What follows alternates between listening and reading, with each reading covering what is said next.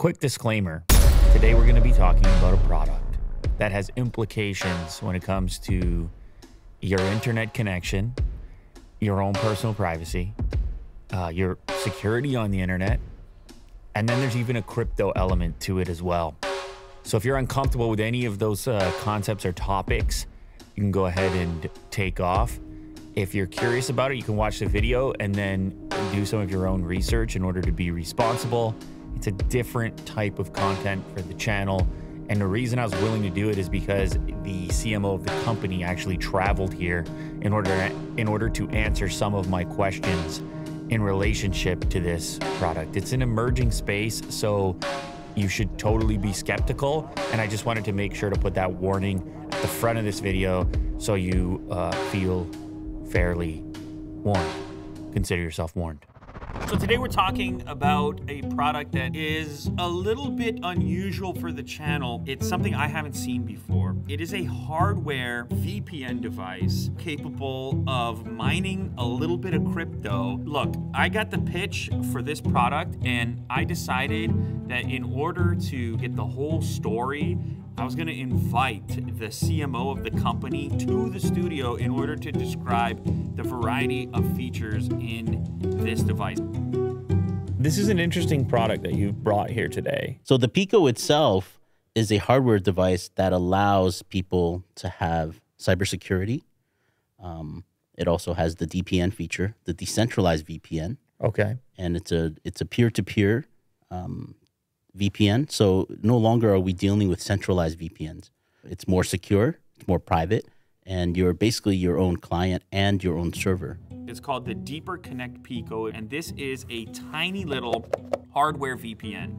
So you're probably familiar with VPNs. They call their hardware VPN a DPN because it's decentralized. There's a number of these devices and previous generation devices out there in the wild connected to networks across the globe. You can log into some other connection in some other geography for the same reasons you would typically use a VPN, but instead you're going to do that in a decentralized fashion by connecting to another node, another piece of hardware. And you're going to do it with this device here. Essentially what you're ending up with is a hardware-based VPN. Right now, as we're still growing, we have over 55,000 nodes around the world in over 150 countries. When you say nodes, does that mean these devices? That is one node in your hand. Cool. Yeah. When you are connected to a node and you find that, hey, maybe it's not as fast as you want, you can actually switch IPs, or there's different settings that you can adjust to and connect to faster nodes. Does this compare to like a typical VPN service, or would there be a performance hit? I would say it's faster. Oh, really? Yeah. It's faster in the sense that traditional VPN has, just like when we travel for work, they have high traffic periods when people are getting off work and they're at home, and it gets really congested. But through our network, because it is more peer-to-peer, that doesn't really happen as much because you're connecting to different nodes, not one centralized server. So as we continue to grow, it's going to be better than centralized VPN. And on top of that, there is no subscription. So you buy the device, then you don't have, there's no monthly subscription like you have with centralized VPNs. So you buy it and you can use it for life. I understand the benefit of connecting to some geography for the purpose of unlocking content that may be censored in a region that I'm in. But why would I keep this connected and allow somebody else to connect to me? And that's where the crazy crypto component comes in. If you share your connection, what you're essentially doing is using your bandwidth, supplying it to someone else, and then generating their very own token, which they're calling DPR. Individuals who have this hardware are essentially contributing their connection, their bandwidth, and then the question is, well, what do they get for it? Right. And that's where this piece comes in. You're saying they're actually mining through allowing others to use their connection? That's right. It's an incentive for people to share their bandwidth. And as more and more people, we are projected, for instance, to hit 1 million nodes by the end of 2024. By that time, with so many nodes on the network, it's going to make it easier and easier for people to connect and to use and to share their bandwidth. And it will become a lot more useful, more robust, more secure. What do people do with this DPR that they get? Whatever you want, like cryptocurrency, you know, it's basically another cryptocurrency, but this one has a real use case. Yeah. I just get curious about within that ecosystem, if there isn't a way to apply it back, what you've earned for some sort of advantage within the network. So in order to use the team, right now we're still growing, so we're not charging any subscription. There's very little micropayments, which is the payments of DPR to use. But once we're reach a certain amount of nodes, in order to use the DPN, you have to have small payments of DPR. So if, for instance, Lou, if I'm using your node and you're sharing your bandwidth, you have a great bandwidth, you set it at a price that's 1/100th of what VPNs cost. I connect to it, I have to pay you some DPR, and because you're sharing it with me, you earn that DPR. That's the marketplace. Right. So there's some sustainability there. Decentralized advertising, if I want to advertise on the network, instead of paying a third party like Google or YouTube or Facebook, I just basically, there's a platform that I'm able to upload my ads. And from that, I have to pay a little bit of DPR. And that DPR goes to as a reward for the people who are viewing and interacting with our ads. So that's another sharing economy that we're creating there. So you can use it to directly apply to the network. It's crazy. So everybody's essentially their own, everyone becomes their own mini VPN company. That's right. Exactly. Exactly. And that's what Web3 is about. You are owning your own service. Right. Yeah.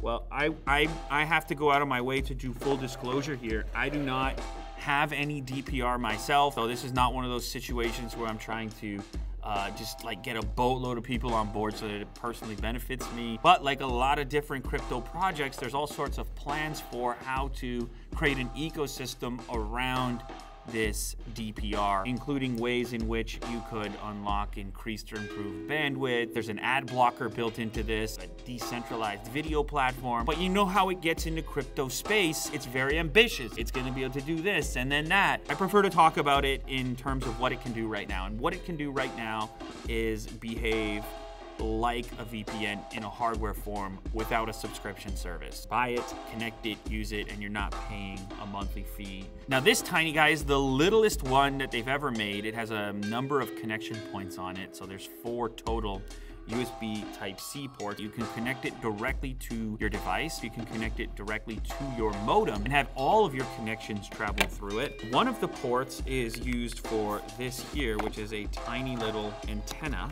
You can create your very own hotspot. So this thing kind of behaves like your router. And this is because there are security features in here. You may be on some sort of public connection, like at a coffee shop. You can use this in order to utilize those security features and then share that newly secure connection with whichever devices are around you, mobile device, laptop, friends connections, and things like this. Cybersecurity is huge. Having an enterprise level, enterprise class cybersecurity in your home network without having to pay thousands and thousands for it is a huge benefit. Because of the remote work situation now, more and more people are working from home and working on the road. Having cybersecurity to protect the data that they have, whether it's their work data or their own personal data, is becoming more and more important for everyone. It has a 7-layer firewall with deep packet inspection, which will further enhance and protect your IP compared to just the regular VPN, which does not do that. In VPN, you can only have one tunnel at a time. So if you have a big family and say you, Lou, want to watch something from I don't know, China for some reason, and one of your family members is trying to lock in to Europe, you're going to have to switch that VPN and break. You have to choose one. But our smart route allows for multiple tunnels to be connected at the same time so that you don't have to, And you can actually customize the VPN, the DPN, so that when you go to a particular domain, it will route to that country so that you don't ever have to deal with it. It just will know it.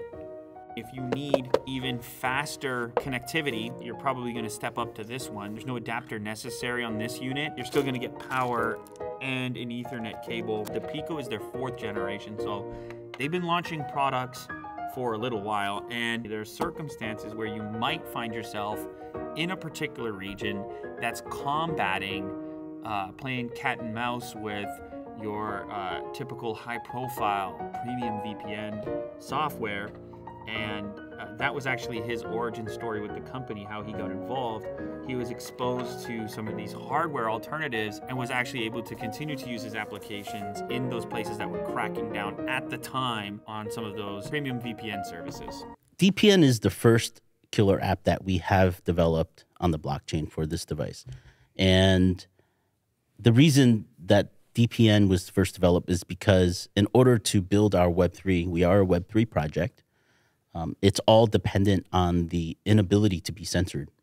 So by having the DPN, that sets the framework for that. What do you mean by censored? Give me an example of censored. So for instance, you might live in a country that doesn't allow you to view certain websites, or you might live in a country where there's copyright censorship, where you're trying to view an NBA program or something like that, and you can't because of the country you live in. Okay. These are just some small ways that you're censored. Some are a little bit more serious, where you don't have access to anything. I mean, you can go to certain countries and you don't have access to Facebook, Google, and all those things. So by having the inability to be censored, now we are able to build our Web3 platform. And one of the first platforms we'll be launching this year is our decentralized advertising. And we have, as one of the features on the devices, you can block ads. And you can replace these pop-up ads, banner ads, even YouTube ads with network ads. And these network ads can come from third party, or it can come from users as well. And the reason it's decentralized is that it's Web3 is because people now can be, they can earn by watching these ads. So Web3 is about ownership, and your time for watching and your attention, you can be paid in crypto tokens for your time. So when you're interacting with an ad, you're earning DPR. This is a thing that you envision being around for a long time. Yes. This is a thing that people don't have to be apprehensive about. Absolutely. I think we're coming from the traditional side of things. With our CEO, Russell, he was a head of research at some of the top cybersecurity companies in the world in Silicon Valley, Fortinet, Palo Alto Networks, to name a couple. He created this device first as a consumer device that's cybersecurity, without blockchain at first. That was his first development. He wanted a working product with people actually using it. The blockchain came later as he learned more about it, and he saw the power of combining blockchain, network security, and a sharing economy. And those three combined, it creates basically, gunpowder for the internet. And it creates something magical, and that's where we came from. Now, where we're going now is we have goals to be listed on NASDAQ in the long run. And of course, this will take time, but we have our sights on that. So we're going to be around for a long time. We want every household to have this device so that they can access Web3 and open up the world of the internet and have ownership of all their data, all their time, all of their attention. And that's what Web3 is about. It's really about empowering the internet user. So that's where we're heading. So there you have it. It is a new company, an emerging company in a very exciting space. I think it's interesting for people that want to dabble a little bit, want to experiment a little bit, and don't mind kind of being on that fringe and playing with some new hardware. It is cool to see hardware products emerge in this space where a lot of projects don't even really get to that point. So I was happy to be able to invite the CMO of the company over to hear his insight and have him sort of participate in the video. And I also know that he happens to be open just to dialogue with you guys directly if you have more questions. He's on Twitter if you want to contact and find out more about it. There's the early Pico. You can see down on the with the beer bottle. Somebody actually made a can opener. Whoa. And they made that GIF and they sent it. So they're quite passionate. No kidding. Yeah. I guess if people just want to follow the project as well, that you're a good person to follow. Yeah. You got all kinds of updates follow over me. here. Follow our own Twitter, which is Deeper Network. Oh, look at that. This was a cool meme. DPR has Web3, has dual mining, has security, free DPN, and then Moon. I don't know if you guys know what Moon means.